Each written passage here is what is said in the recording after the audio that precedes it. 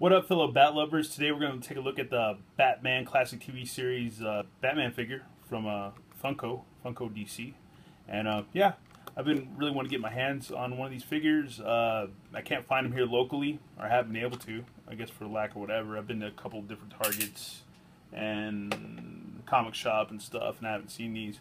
So yeah, I already busted out the handy dandy box cutter, got them cut and ready to open, and yeah, not so much for packaging, really. It doesn't show you any other figures in the series or anything like that. I know they have like a Bookworm, King Tut, Catwoman, Batgirl, and Mr. Freeze, which I wouldn't really mind getting Mr. Freeze. It was pretty cool. And there's also a set with Robin and Batman and the Batmobile, which is reasonably priced, like the 30 bucks, 40, somewhere around there.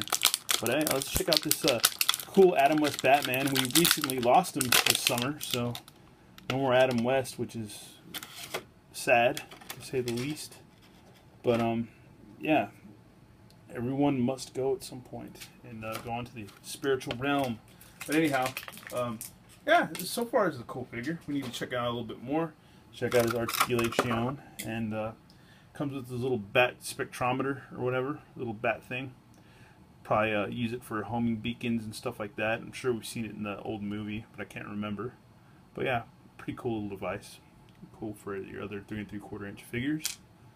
But yeah, it's a tiny little Adam West, 3-inch style to go with your Star Wars guys or whatever. But pretty much spot on. Yeah, I like the cape. Reminds me of the old Mego figures, the little pocket superheroes. Very similar. You got that gummy cape, which is pretty cool. And wow, you got a cool span on his arms. They can fold out, so that's cool. Single elbows. Nice little detail on the gloves. Cow's pretty cool. Yeah, I think John Wilde would dig this figure a lot. And many other friends in the Collector's Dungeon community. I know Count Stakus has the Superman figure, which I really want to get my hands on because I like that first appearance Superman. I like the old school look. But it's too bad you don't have any articulation of the upper hip besides this back and forth, which is kind of a bummer. But it's reminiscent of old school, you know, Star Wars and stuff like that are reminiscent of old school 3 3/4 inch figures. But yeah, he's not a bad Batman. Get ready to do your, you know, best Adam West impression, which I probably can't do right now.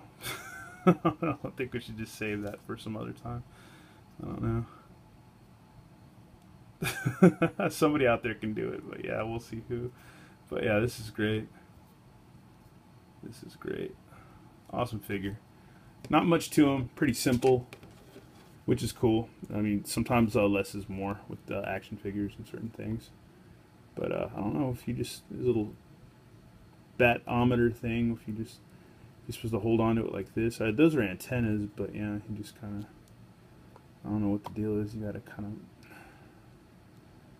I don't see that really fitting in his hand very well. And I don't want to break it, but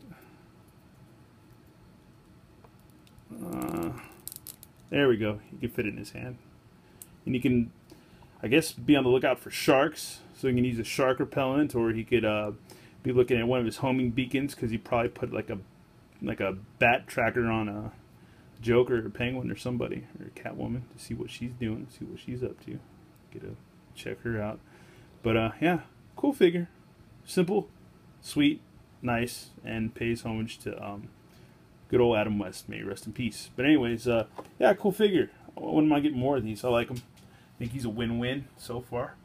Anyways, thanks for watching this review and stopping by. And if you can find these, get them, because I think they're pretty neat and not bad. Seems pretty durable to me. Seems pretty cool.